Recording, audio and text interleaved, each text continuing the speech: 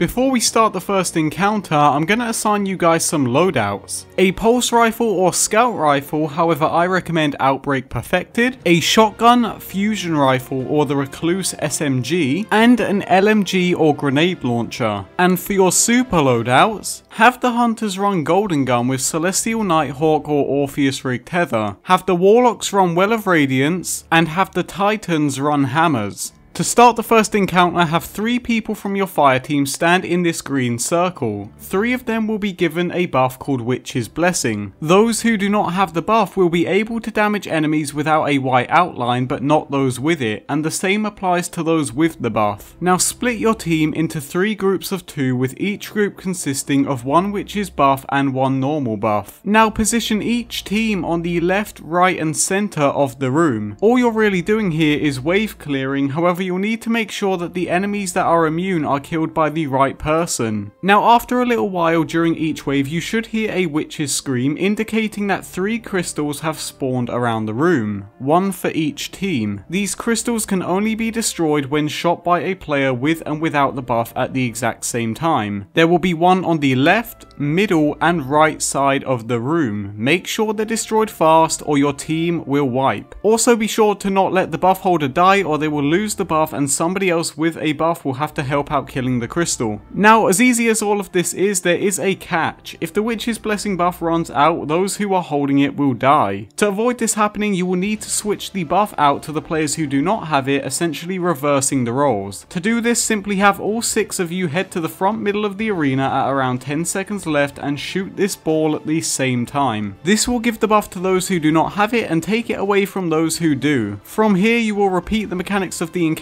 until complete. The only thing that will change after the first switch is that there will be stronger enemies like ogres and witches along with a few more extra adds. And to make things easier for you, if there ever comes a point where the room stays empty for a little while and there is an opportunity to switch, go ahead and take it to give yourself more time during that wave. Once you are done, you can go ahead and retrieve your chest and then move on to the next encounter.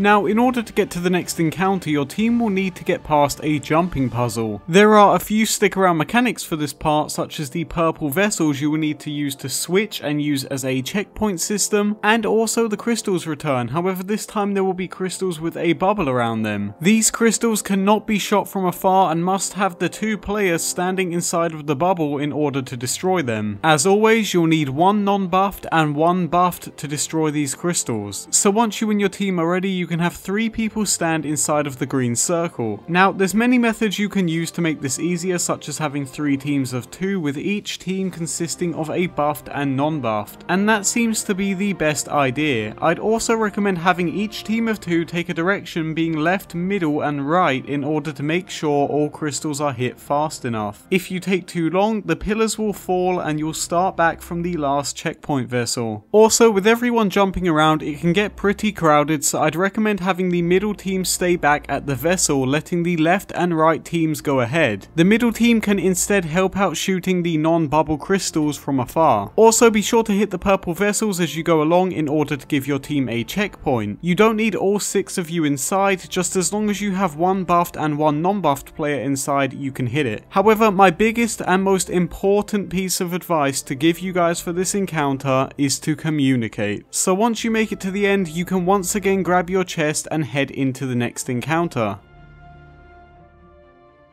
Now before we get into phase 1 of the boss fight, I'm going to give you guys some loadouts. If possible, have all 6 of you run Outbreak Perfected, but if you can't, any primary of your choice works too. Run either a shotgun, fusion rifle, or if possible the Recluse SMG, and finally a grenade launcher, or like I did, you can also run an LMG. It can also be pretty handy having 1 person on tractor cannon, but it's definitely not needed. However, in the event that you do have someone on tractor cannon, try and base all of your loadouts around void damage. And for our super loadouts, have the Hunters on Orpheus Rig Tether or Celestial Nighthawk Golden Gun, have the Warlocks on Well of Radiance with Lunar Faction Boots if possible, and have the Titans on Hammers.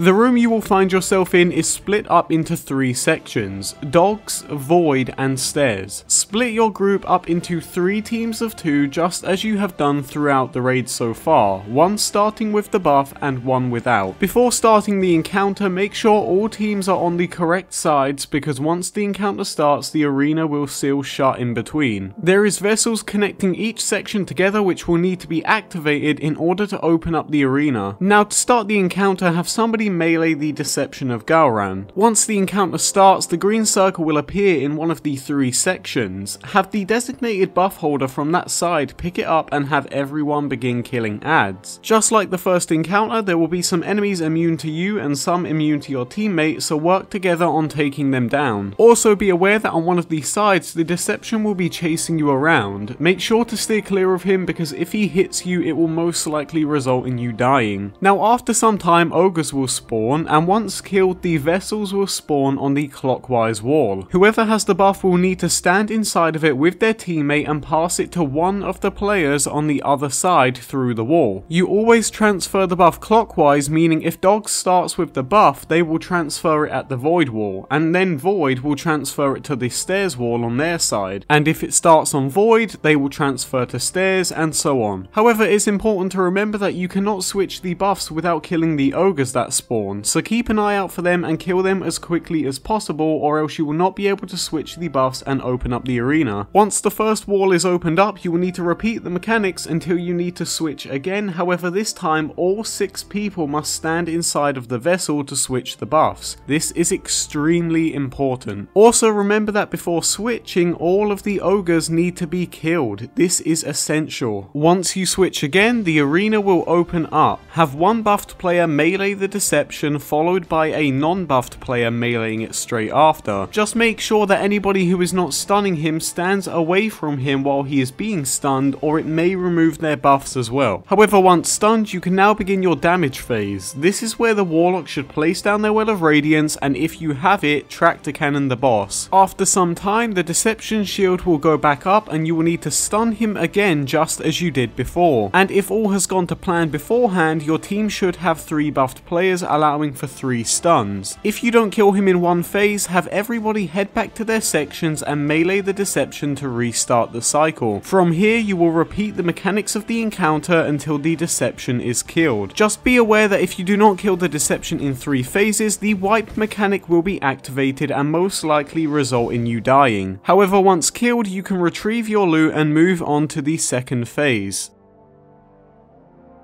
For phase 2, your loadouts should ideally stay the same. However, for your super loadouts, the only change is the Titans, who can now use the Sentinel bubble. It's completely optional, but it may help out later on, and I'll show you why soon. So for phase 2, the arena will be completely opened up. This is the point in the raid where the game puts your knowledge to the test. Everything you have learned up until this point will be thrown at you in one big chaotic encounter. You will have crystals, vessels, buffs, the Deception, and a lot of ads. Once again, assign 3 teams of 2 consisting of 1 buffed player and 1 non-buffed player. Have the non-buffed players wait in their designated section and have the buffed players stand on the rally flag. When the encounter starts, a few things will happen. Firstly, the green circle will spawn on the flag, buffing 3 players. The buffed players will all go to their designated sections and begin killing ads just as they did in the first phase. Shortly after the encounter starts, you will hear a sound cue indicating that a crystal has spawned somewhere in the room. It will either be in dogs, void, or stairs. When it spawns, have the players from that side take it out fast. It will also be surrounded by that shield bubble, meaning you will need to go inside of it to hit the crystal. Once again, make sure these crystals are destroyed fast or they will wipe you. And also don't forget that the crystal needs to be hit by a buffed and non-buffed player at the same time. This should always be a priority no matter what. Also, if the crystal starts on stairs, it will next appear at void and then on dogs, doing a clockwise rotation. Always communicate with the entire team where the crystal is and where it is going to next. Now, once the buffed player's timer starts to get low, they will need to switch, so have the pair of 2 head to the vessel on the clockwise wall and swap out their buffs. You'll be doing this a lot throughout the encounter, so get used to it now. Also remember that it moves clockwise, so stairs players will always use the vessel closest to the dog section to swap, and dogs will always use the vessel on the void side, and so on. Also, if at any point both players on your section have no buff, one of them will have to go and stand next to the vessel and call out for a buff. At this point, any other player in the group who is buffed should shoot the vessel at the same time as you in order to buff you. The player buffing you, however, does not need to stand in the vessel, meaning they can hit it from afar. Always remember that. Now, after 3 waves of enemies, a few things will happen. Firstly, an ogre will spawn in 2 of the 3 sections, and the section that does not spawn an ogre will instead spawn Gahlran's deception from the previous phase. You and your teammate will need to lure him underneath the big Gahlran and have one buffed and one non-buffed player melee him at the exact same time. If done correctly, he will become stunned for a few seconds and stand still. Just be aware that he will hit you and can almost certainly kill you if not careful. This is where it can be useful to have the Titan bubble, but it's definitely not needed one bit for this part. Now pay attention to Gahlran's hand. After he does his fireball attack, his hand will turn green. From here, shoot the hand until he slams down his axe, killing the deception. If the deception moves out of the way, you will need to lure him back there and try again. Also remember that after stunning him, your side will be left without a buff, so have one of you head over to your vessel and receive a buff from someone in your group. Once all 3 teams have killed their deception, the damage phase will start. All 3 Gahlrans will begin charging up their heads using their hands. If they are not stopped, your team will wipe, so have every team shoot at the hands in order to draw them down. I'd highly recommend assigning each player to the left or right hand on their side. Now once the hands are down, shoot at the glowing spot on Gahlran's head. Once you have done enough damage, one of 2 things should happen. Either Gahlran will disappear or he will stay where he is. If Gahlran disappears from your side, it means that you shot the decoy, and if he sticks around, that means he is the real Gahlran. Also, I should note that before starting the damage phase, 1 final crystal should spawn, so quickly take it down before continuing. After all copies of Gahlran have been destroyed, have everyone group up at the vessel closest to the real one and swap out their buffs one final time. The Witch's Blessing will kill you if it runs out, just as it would have previously in the raid, so make sure this is prioritized. From here, I would recommend grouping up in front of Gahlran and dropping down the Well of Radiance. You can now begin your damage phase. Remember that anytime Gahlran begins charging his head, your team will need to take out his hands fast. Once done, begin damaging his head. Once it goes immune, go back to hitting his hands again, and so on. And if you have tractor cannon, it's a good idea to hit him with it throughout the fight. Also, if possible, have the warlocks melee the thrall around you to give your team the empowering buff for extra DPS. You should have around 3 runs of hitting him in the head before the fight restarts. By now, your Witch's Blessing should be running super low, so quickly get back with your partner and swap out your buffs. From here, the fight will restart, and you guessed it, you'll repeat the mechanics of the encounter until Gahlran is killed. However, once you finally kill Gahlran, you can give yourself a pat on the back, because you, my friend, have just beaten the Crown of Sorrow raid in Destiny 2.